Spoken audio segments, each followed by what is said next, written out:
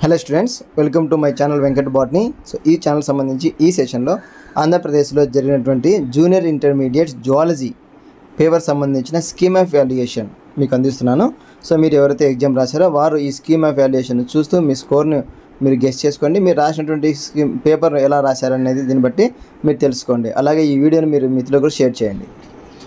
Junior inter scheme of valuation zoology సంబంధించి చూస్తే ఇక్కడ మనకు first question, what does ఐసీజెడ్ఎన్ stand for? ఐసీజెడ్ఎన్ అంటే దేన్ని సూచిస్తుంది అంటే international code of zoological nomenclature, అంతర్జాతీయ జంతు నామీకరణ నియమావళి అని చెప్పవచ్చు. Second question, define ఓస్టియన్. ఇక్కడ మనకు చూస్తే ఈ హ్యావర్షియన్ canal and the surrounding లామెల్లే and లాక్యునా are collectively called హ్యావర్షియన్ system are ఓస్టియన్. హేవర్షియన్ కుల్య, దాని చుట్టూ ఉన్న పట్టలికలు, లిక్వినులు అన్నింటినీ కలిపి హేవర్షియన్ వ్యవస్థ లేదా ఆస్టియాన్ అంటారు. థర్డ్ క్వశ్చన్లో, draw A labelled diagram of TS of ఫ్లజెల్లం. కశాభం లేదా శైలిక అడ్డుకోత అడిగినాడు. సో భాగాలు గుర్తించి డయాగ్రామ్ వేయాలి. సో డయాగ్రామ్కి ఒక మార్కు. లేబులింగ్ చేస్తే లేబులింగ్లో అంటే భాగాలు ఏవైనా సరే 2 భాగాలు గుర్తించాలా, 2 గుర్తిస్తే it gives 1 mark.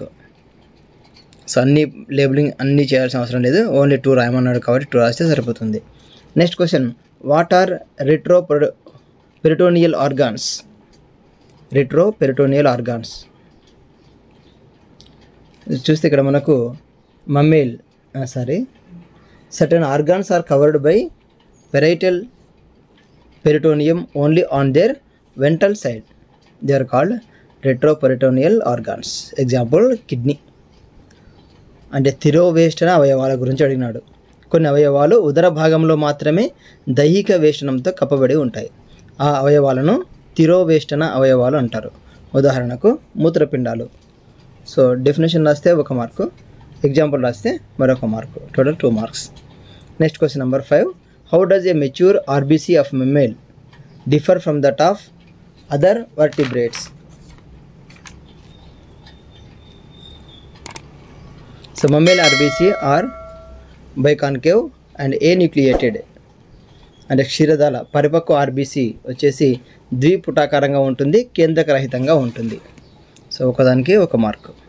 Next question number 6, mention the advantage of some UV rays to us. So UV rays సంబంధించిన అడ్వాంటేజ్ అడిగినాడు. సో అందులో UV radiation kills the micro organisms present on the body surfaces of animals. అలాగే second B చూస్తే UV radiation helps in the conversion of sterols present in the skin into vitamin D. UV కిరణాలు జంతువుల దేహంపై గల సూక్ష్మజీవులను నశింపచేస్తాయి.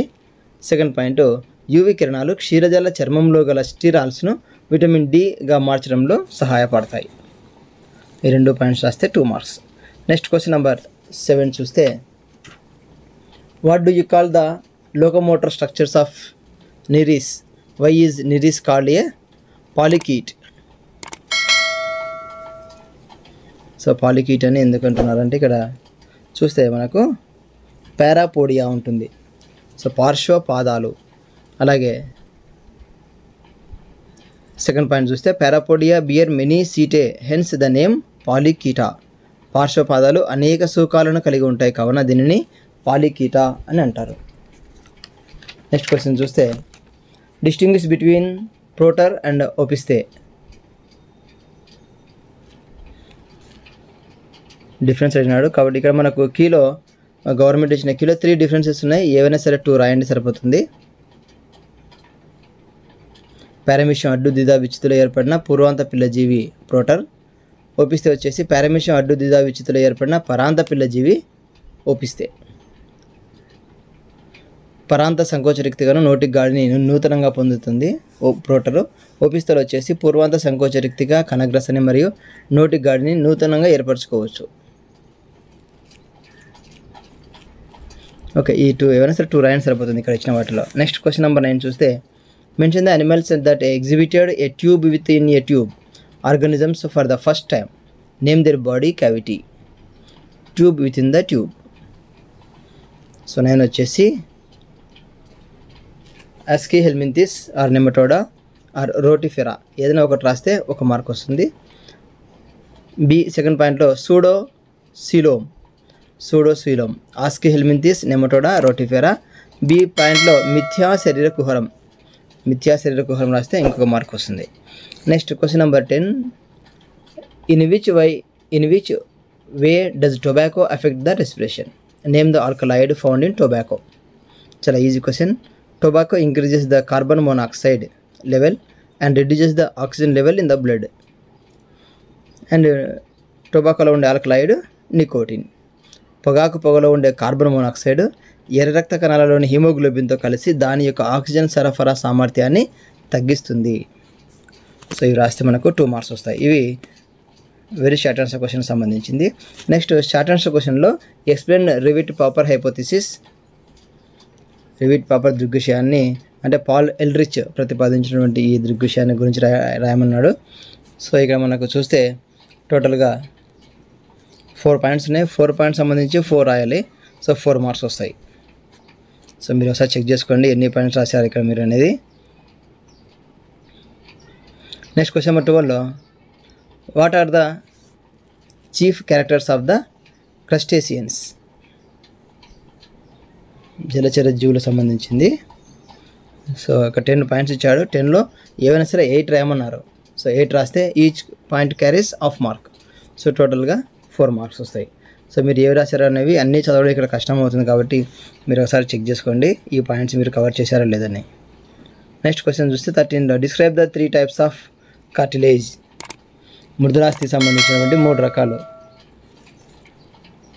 అంటే కచాప మృదులాస్థి, స్థితిస్థాపక మృదులాస్థి, తంతుయుత మృదులాస్థి. Highline, elastic, fibrous cartilage గురించి అడిగినాడు. So 3 types mention చేస్తే 1 mark, ఆ తర్వాత ఒక్కోదానికి ఎక్స్ప్లెయిన్ చేస్తే ఒక్కోదానికి 1 మార్కు, టోటల్గా 4 marks. Next question number 14లో list out 8 characteristics that help in distinguish A fish from other vertebrates.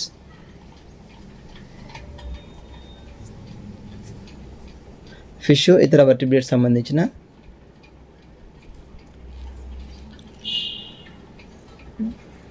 8 characters అడిగినాడు. సో 8 రాస్తే ఒకదానికి హాఫ్ మార్కు. సో టోటల్గా 4 మార్క్స్ ఇక్కడ కూడా.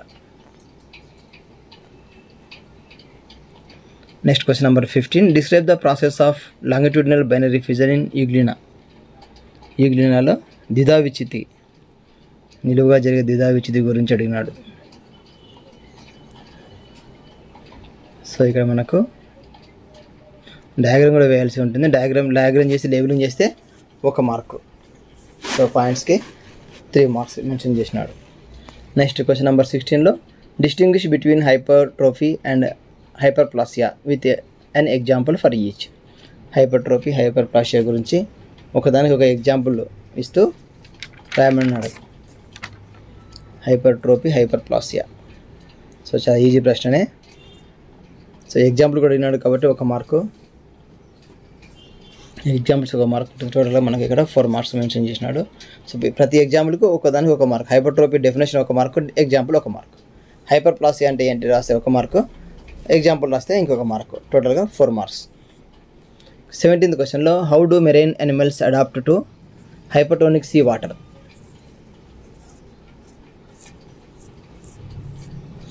సో మెరైన్ యానిమల్స్ సీ వాటర్కి ఏ విధంగా అడాప్ట్ అయినాయి, సముద్రపు జంతువులు ఆ సముద్రపు నీటికి ఏ విధంగా అనుకూలన చూపిస్తున్నాయి అనేది ఇక్కడ ప్రశ్న. సో టోటల్గా 6 పాయింట్ ఇచ్చాడు. Right any 4 points. సో ఏవైనా సరే 4 అంశాలు రాస్తే 4 మార్కులు, ఒక్కొక్క పాయింట్కి 1 మార్కు. సో ఆ విధంగా దీన్ని క్లాసిఫై చేయడం జరిగింది, అంటే స్కీమ్ ఆఫ్ వాల్యుయేషన్లో భాగంగా. Next question number 18లో draw A neat labelled diagram of the mouth parts of cockroach. బొద్దింక నోటి భాగాలు పటం వేయమన్నాడు. సో ఏవైనా సరే 4 భాగాలు గుర్తించాలా. నోటి భాగాలు పటం వేస్తే 2 మార్క్స్, పటం వేస్తే 2 మార్క్స్. ఏవైనా సరే 4 పార్ట్స్ లేబులింగ్ చేసిన పార్ట్స్ చూపిస్తే 2 మార్క్స్. So 2 + 2 marks. కాబట్టి మీరు బాగా ప్రాక్టీస్ చేసింటారు, ఇది కూడా వేసింటారు. Next question number 19లో SA questions. ఇవి లాంగ్ ఆన్సర్ క్వశ్చన్స్. చూస్తే describe the digestive system of cockroach with the help of A neat labelled diagram. Digestive system of cockroach. So వాటికి సంబంధించిన లేబులింగ్ చేసిన భాగాలు కూడా డయాగ్రామ్ కూడా వేయమన్నాడు. సో వీటికి సంబంధించి చూస్తే పెరిప్లనేటా. సో ఇక్కడ ఎలిమెంటరీ కెనాల్, దానికి సంబంధించిన కీవర్డ్స్ ఏబి అంటే ఫర్గాట్ ఆర్ స్టొమాడియం, అలాగే మిడ్ గట్టు ఇది 2 రాస్తే 2 మార్క్స్, హిండ్ గట్ రాస్తే 1 మార్కు, అలాగే డైజెస్టివ్ గ్లాండ్ సంబంధించి 1 మార్కు. సో ఆ విధంగా మనకు టోటల్గా 8 మార్క్స్. అలాగే చూసుకుంటే డయాగ్రామ్కి 3 మార్క్స్. సో డయాగ్రామ్ 2 మార్క్స్ చేస్తే లేబులింగ్ ఎనీ 4 పార్ట్స్ లేబులింగ్ చేయమన్నాడు. సో ఏమైనా సరే 4 పార్ట్స్ రాస్తే 1 mark. Each part carries ½ mark. So ఆ విధంగా లేబులింగ్ చేయమని ఇచ్చిన డయాగ్రామ్ ఇది. నెక్స్ట్ 20 క్వశ్చన్ చూస్తే list out the major air pollutants and describe there effects on human beings. అంటే ప్రధాన వాయు కాలుష్యకాలు అవి ఏమేమి ఉన్నాయో అవి ఏ విధంగా ప్రభావితం చేస్తాయి అనేది అంశాలు. సో ఇక్కడ మనకు పాయింట్స్ ఏ విధంగా డిఫైన్ చేశాడో ఇక్కడ చూసుకోవచ్చు. నెక్స్ట్ క్వశ్చన్ నెంబర్ 21 చూస్తే explain the structure and life cycle of Entamoeba హిస్టోలటికా with the help of neat and labelled diagrams. Entamoeba హిస్టోలటికా life cycle అడిగినాడు, వాటి యొక్క డయాగ్రామ్ కూడా. So life history Entamoeba హిస్టోలటికాలో ట్రోపోజాయిడ్ structure రాస్తే 2 marks. Life history with keywords అంటే ఈ keywords use చేస్తూ రాయవలసి ఉంటుంది. ఏంటి? పెరిసిస్టిక్ stage, cystic stage, టెట్రాన్యూక్లియట్ cyst, mode of infection, మెటాసిస్ట్స్. So వీటి గురించి రాసి ఈ వర్డ్స్ యూజ్ చేస్తూ మనకు దానికి సంబంధించిన మ్యాటర్ రాస్తే 3 మార్క్స్. Diagram 2 marks. లేబులింగ్ చేసిన పార్ట్స్ ఏవైనా సరే 4 రాయమన్నాడు. So 1 mark. సో ఇది మై డియర్ స్టూడెంట్స్, ఈ వీడియో మీకు నచ్చినట్లయితే లైక్ చేయండి, సబ్స్క్రైబ్ చేయండి. అలాగే మీకు ఎన్ని మార్క్స్ వస్తున్నాయో దీంట్లో ఒకసారి కామెంట్లో చెప్పండి. Thank you for support.